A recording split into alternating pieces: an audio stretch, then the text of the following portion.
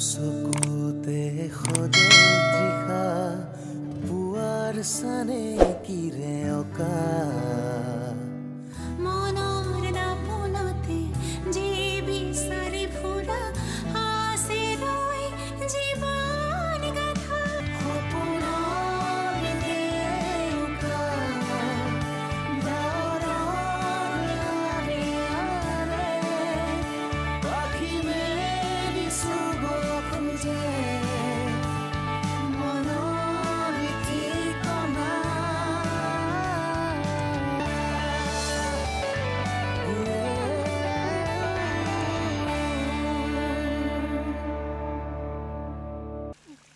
নমস্কাৰ সপোনৰ দেউকা অনুষ্ঠানটিলৈ সমূহ প্ৰতিদিন টাইমৰ দৰ্শকক মই ঋতুৰাজে স্বাগতম জনাইছোঁ যিসকল দৰ্শকে আমাৰ এই অনুষ্ঠান আগতে চাইছে আপোনালোকে জানে এই অনুষ্ঠানটিৰ যোগেদি আমি এনে কিছু অসমীয়া ব্যক্তি ছাত্ৰ ছাত্ৰীৰ লগত আপোনালোক সকলোকে পৰিচয় কৰি দিবলৈ চেষ্টা কৰিছোঁ যিসকলে সপোন দেখিছিল আৰু অকল সপোন দেখাই নহয় সেই সপোনক দিঠকত পৰিণত কৰিবলৈ আপ্ৰাণ চেষ্টা একাগ্ৰতাৰে আগবাঢ়িছিলে দৃঢ়তাৰে নিজৰ সপোনক দিঠকত পৰিণত কৰিছিলে এওঁলোকক মই অসমৰ ৰত্ন বুলিয়ে খিতাপ দিছোঁ কাৰণ এনেকুৱা কিছু কাম তেওঁলোকে কৰিছে নিজৰ কষ্টৰ বলত হয়তো আপোনালোক সকলো অসমৰ ছাত্ৰ ছাত্ৰীয়ে তেওঁলোকৰ জীৱন কাহিনীৰ বিষয়ে গম পাই প্ৰেৰণা লাভ কৰিব আজি আমাৰ এই খণ্ডত এই অনুষ্ঠানত মই আহি উপস্থিত হৈছোঁ লাভবৰো বুলি ইংলেণ্ডৰ জেগা টুকুৰা লণ্ডনৰ পৰা প্ৰায় 110-120 মাইল আঁতৰত প্ৰায় ধৰক 180-200 কিলোমিটাৰ আঁতৰত নৰ্থত উত্তৰ দিশে আৰু দুগৰাকী বিশিষ্ট অতিথিক আমন্ত্ৰণ কৰি আনিছোঁ দুয়োগৰাকীৰ লগত পৰিচয় কৰি দিয়াৰ পূৰ্বে মই তেওঁলোকৰ চিনাকিটো চমুকৈ দিব বিচাৰিছোঁ দিগন্ত হৈছে ডক্টৰ দিগন্ত দাস হৈছে বঙাইগাঁও গোৱালপাৰা এনেকুৱা জেগাত তেওঁৰ নিজৰ বাল্যকালৰ শিক্ষা স্কুলীয়া কলেজীয়া শিক্ষা গ্ৰহণ কৰিছে আৰু বৰ্তমান লাভবৰো ইউনিভাৰ্চিটিত প্ৰফেচৰ হিচাপে কৰ্মৰত 48 বছৰীয়া দিগন্ত কিন্তু মই শুনি আচৰিত হৈছিলোঁ তেওঁৰ তত্ত্বাৱধানত প্ৰায় 22জন PhD ষ্টুডেণ্টে ইতিমধ্যে সফলতাৰে PhD সম্পূৰ্ণ কৰিছে আৰু লগতে শ্বিলঙৰ তেখেতৰ পৰিবাৰ ডক্টৰ লিপিকা ডেকা DeMontfort ইউনিভাৰ্চিটিৰ প্ৰফেচৰ দুয়োকে মই আমাৰ সপোনৰ দেউকা অনুষ্ঠানটিলৈ স্বাগতম জনাইছোঁ খুব ভাল লাগিছে আমাক সময় দিয়াৰ বাবে নমস্কাৰ প্ৰথমে জানিব বিচাৰিম দিগন্ত তোমাৰ পৰা গোৱালপাৰা বঙাইগাঁও গোৱালপাৰাৰ পৰা হয়তো আৰু বহু জেগাত তুমি কাম কৰিছা পঢ়িছা কাম কৰিছা চমুকৈ আমাৰ সেই যাত্ৰা লাভবৰোত কেনেদৰে কেতিয়া আহি পালা তাৰ বিষয়ে চমুকৈ মোৰ লাভবৰোটো 98ত আহি পালোঁ চ' 23 বছৰ মানে হ'ল যাত্ৰাটো তোমাৰ most of the time it was very enjoyable চ' বঙাইগাঁও গোৱালপাৰাৰ পৰা মই জয়পুৰত আহিলোঁ জয়পুৰত মই ইঞ্জিনিয়াৰিং পঢ়িছিলোঁ তাৰপিছত তাতে নিৰি বোলা অৰ্গেনাইজেশ্যন এটা আছে তাতে 2 বছৰমান কাম কৰিলোঁ তাৰপিছত ইয়াতে মই লাভবৰো ইউনিভাৰ্চিটিত ব্ৰিটিছ গেছ কোম্পানী আছিলে ইয়াত তাত PhD স্কলাৰশ্বিপ পাই ইয়াতে আহিলোঁ PhD কৰিবৰ কাৰণে তাৰপিছত মই নেডাৰলেণ্ডছত গ'লোঁ ডেলফ্টত তাত ইউৰোপিয়ান ছায়েন্স ফাউণ্ডেশ্যনৰ ভিজিটিং ফেল'শ্বিপ হিচাপে মই তাতে গ'লোঁ তাৰপাছত ডেলফ্ট আৰু প্ৰিন্সটন ইউনিভাৰ্চিটিৰ লগত মই পষ্ট ডক কৰিলোঁ 1.5 বছৰ 2 বছৰমান তাতে আছিলোঁ নেডাৰলেণ্ডছত তাৰপিছত মই অক্সফৰ্ডত আহিলোঁ ফেকাল্টি মোৰ ফাৰ্ষ্ট একাডেমিক পজিশ্যনটো অক্সফৰ্ডত আছিলে তাৰপিছত অক্সফৰ্ডৰ পৰা আকৌ মই লাভবৰোত ঘূৰি আহিলোঁ য'ত মই PhD কৰিছিলোঁ চ' 2007ত মই লাভবৰো ঘূৰি আহিছোঁ তাৰ পৰা এতিয়ালৈকে তাতে ইয়াতে লাভবৰোতে আছোঁ থুলমূলকৈ এইখিনিয়ে মোৰ জাৰ্ণি মানে গোৱালপাৰাত তুমি পঢ়া শুনা কৰিছিলা স্কুলীয়া কলেজীয়া জীৱন অসমীয়া মিডিয়াম ইংৰাজী মিডিয়াম অসমীয়া মিডিয়াম মোৰ স্কুললৈকে অসমীয়া মিডিয়াম তাৰপিছত তোমাৰ হাই ছেকেণ্ডাৰীত অলপমান মিক্সড হয় অসমীয়া ইংলিছ আৰু কিন্তু প্ৰথমতে অসমীয়া আৰু তাৰপিছত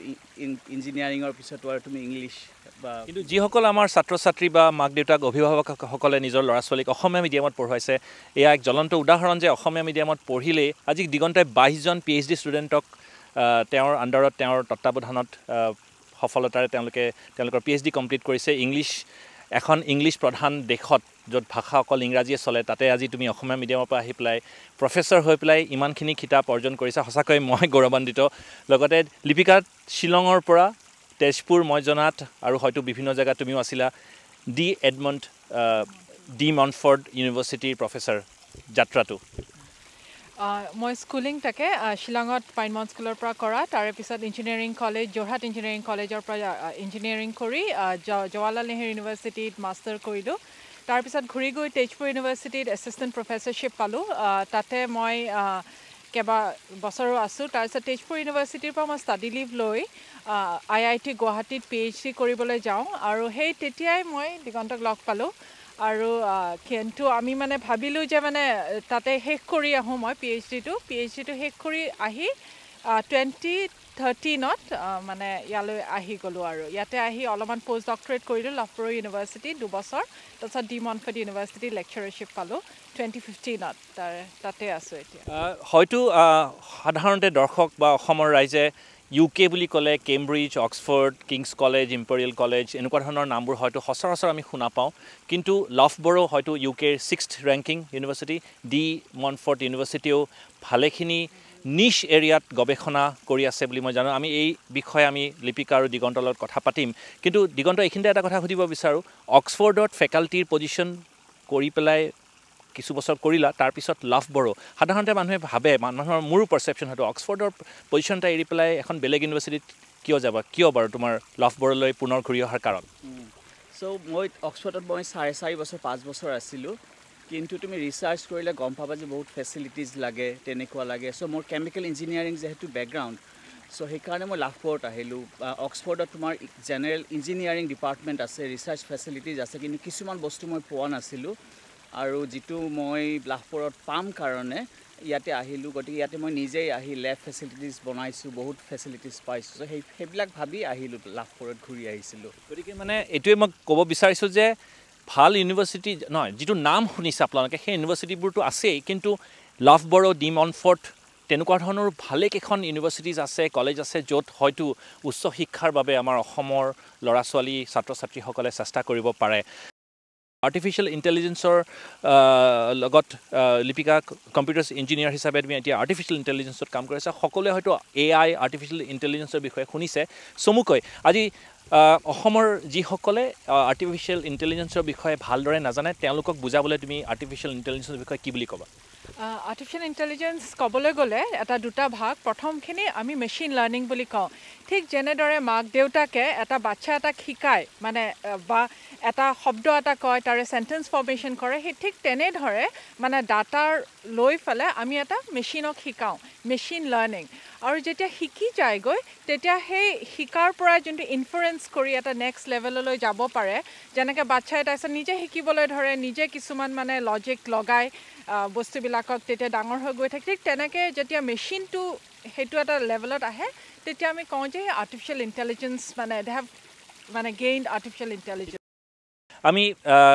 দিগন্ত তোমাৰ পৰা জানিব বিচাৰিম 1998 চনত PhDৰ কাৰণে কেইখন ইউনিভাৰ্চিটিত এপ্লাই কৰিছিলা UK US ক'ত কৰিছিলা আৰু সেই ৰেছপন্সটো যেতিয়া চিঠিখন আহিছিলে ঘূৰি পেলাই তাৰ বিষয়ে অলপ জানিব বিচাৰিম ঠিকে কৈছে ঋতুৰাজ আগত সব চিঠিৰে আৰু কমিউনিকেশ্যনবিলাক হৈছিলে আৰু US আৰু UKত এপ্লাই কৰিলে এটলিষ্ট এবছৰ প্ৰিপাৰেশ্যন লাগিছিলে এতিয়াও লাগে আমি মই 97, 96, 97 মানৰ পৰা প্ৰিপেয়াৰ কৰিছিলোঁ চিঠি লিখিছিলোঁ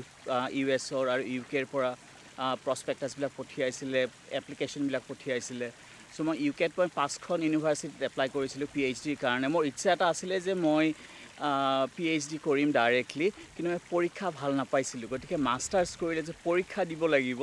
সেইকাৰণে মই ভাবি থৈ দিছিলোঁ যে ক'ৰবাত PhD যদি এডমিশ্যন পাওঁ ডাইৰেক্টলি PhD কৰিলোঁ এটা ইণ্টাৰেষ্টিং কথা এটা মানে তুমি গ্ৰেজুৱেশ্যনৰ পিছত চিধা PhD কৰিছা মাষ্টাৰ্ছ কৰিব লগা হোৱা নাই মই মাষ্টাৰ্ছ